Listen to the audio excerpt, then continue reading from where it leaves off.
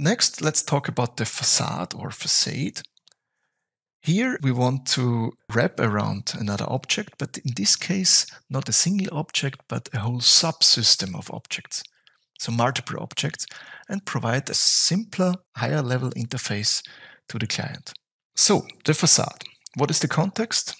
So we are working with a complex structure of objects, and maybe objects which have different programming paradigms. For example, if we want to call some methods so we are programming C++, so we can do object-oriented programming, and we are calling a library from C, which is a structured approach. We have to use different paradigms, which we are not used to. For example, legacy databases could be built up in this structured way, that we always have to call some methods in order to do something. And instead, we want to use an object-oriented way. So the problem is, how can we make use of a complex system without this complexity? We want to use it in a more intuitive way. Think of the machine learning library by Google, which has just some very high-level methods to train our neural net and to test it and so on.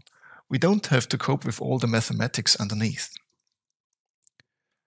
So the forces are, sometimes we use different programming paradigms from different platforms, and developers are used to their own environments.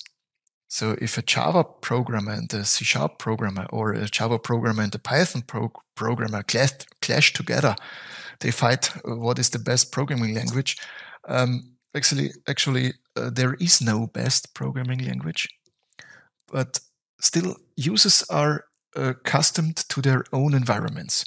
You always want to program in this language which you know best.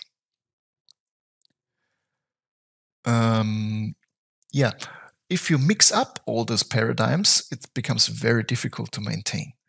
That's why in the first semester of computer science in ESP, you have really to stick to this single coding standard.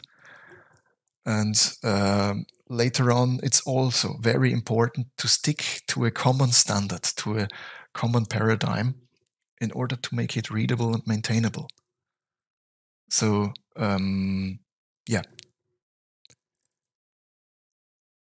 Also, if we use some external library, we cannot change the source code. So this is the same as in the where did we tell it? In the object adapter. We also mentioned this force. And maybe we want to hide away some details of the implementation. So the solution is to implement a simpler, more high-level interface. And this high-level interface should hide the complexities underneath.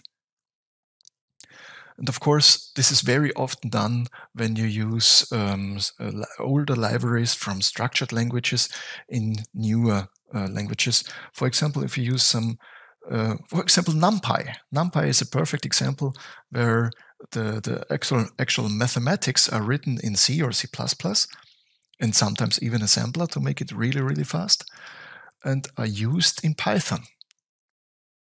And the interface is completely different. So the consequences, by using a facade, you provide a cohesive, robust interface to the clients. It's easier to use and maintain for the clients. The code is easier to learn and maintain.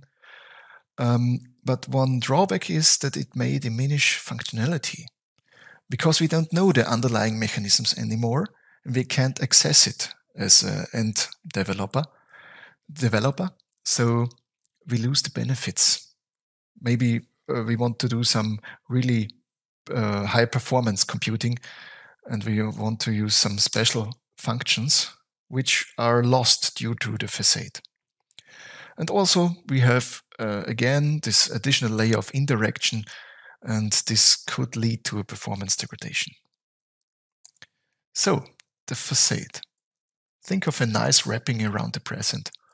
Or the old Professor Christian Greiner, who also taught design patterns many years ago also like to call it the kraken.